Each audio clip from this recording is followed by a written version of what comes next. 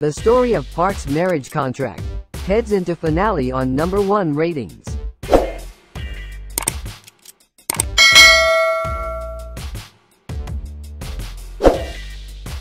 MBC's The Story of Park's Marriage Contract saw a rise in viewership ahead of its series finale.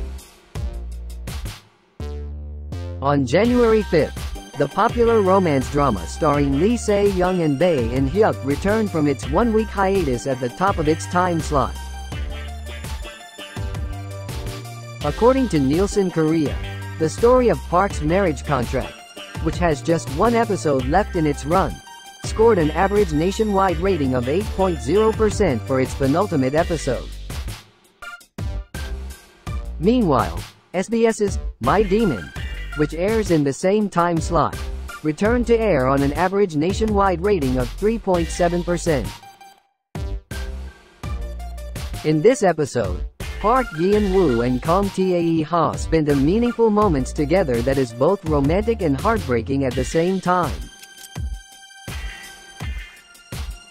Park Ji-woo decide to leave Kang Tae-ha from modern era and come back to Joseon era for saving his life.